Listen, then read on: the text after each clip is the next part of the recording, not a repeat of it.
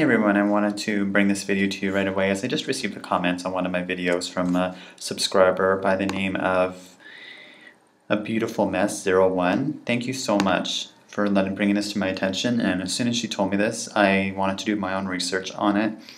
I thought it was important, and I will be annotating my old video on shampoo recommendations because Hugo Naturals, it's funny how I bought their fragrance-free lotion. Again, all companies, most natural companies besides Dr. Bronner's that I know of, and I'm sure there are others out there that are actually good and honest about their ingredients, but the point is they're not very honest, these natural companies. I'm sorry to tell you this, we have to do the best that we can.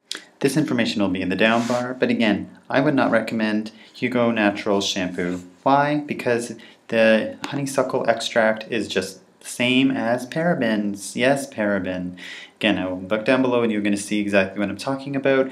I looked and did my own research, and if you look at the science of it, a paraben, the molecular structure of honeysuckle extract, methylparaben, it's pretty much the same thing. From a consumer standpoint, I like to say if you want to avoid parabens, you need to avoid Japanese honeysuckle extract. It most certainly looks like and behaves like a paraben. To make this clear, I would like to show you structural similarities between a lab-created paraben and a para-hydroxybenzoic acid found in Japanese honeysuckle extract.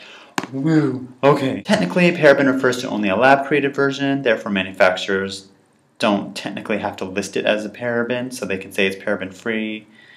Does it behave like a paraben in the body? This is the most important point, okay? Studies on para-hydroxyl acid, again, the Japanese honeysuckle extract, do show it behaves pretty much the same way as a paraben, i.e. can be taken up easily through the skin and can bind to cells sensitive to hormones. They are both hormone disruptors.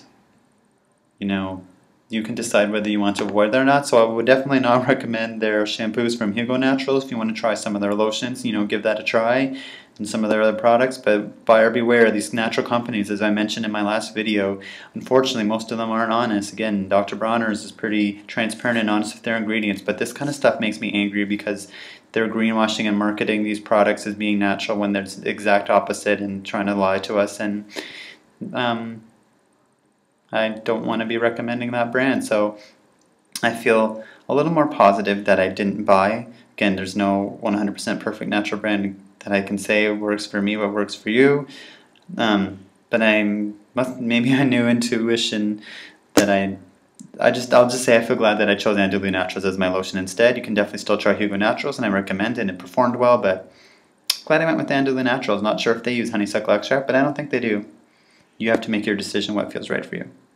I just did some further research before I let you go, and to make the research and guesswork easier for you, I am so glad that I chose to not stay with the Hugo Naturals lotion. I take back what I said. Sorry, but I don't recommend Hugo Naturals lotion, and yeah, not impressed with the brand, that they have it in a lot of their products. I must have known intuitively, because I could have kept the lotion. The lotion still worked fine, but I knew, nah, this wasn't for me.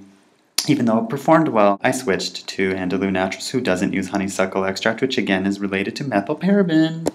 It is in their products, a lot of their natural body washes, in their deodorant, in their hand soap. It's also in a lot of Aubrey Organics products. So I was going to switch to this year in the summer for using their sunscreen. Well, that's definitely going to be switching now. And I think I'm going to make a new video soon on sunscreen recommendations and really find ones that are natural, cruelty-free, that perform well.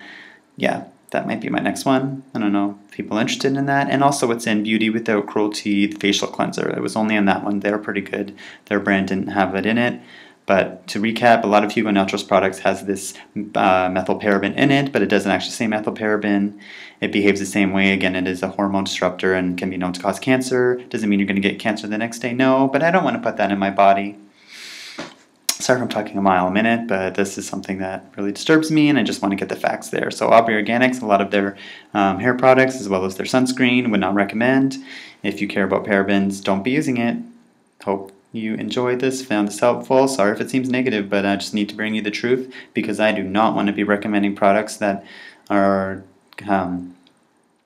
disguising their ingredients as something else, but actually behaving the same way as a preservative that is linked and banned in many countries. So you be the judge, and I'm glad I found other alternatives. See, we really can do this. Bye.